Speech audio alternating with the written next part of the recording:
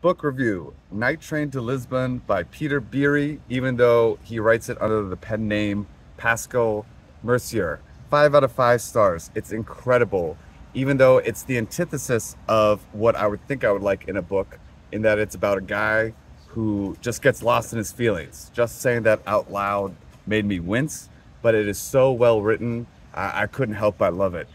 Bonus is that what makes the guy get lost in his feelings is a book he reads within the book.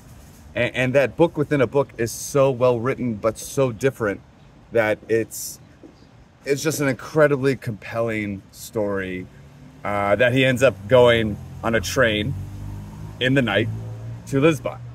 I can't recommend it enough, and by sheer coincidence, I just found out that the writer Peter Bieri died a month ago in June 2023. Go pick up this book. Russo, do you have anything else to add? No, Russo's thinking. As they say in Lisbon, ciao.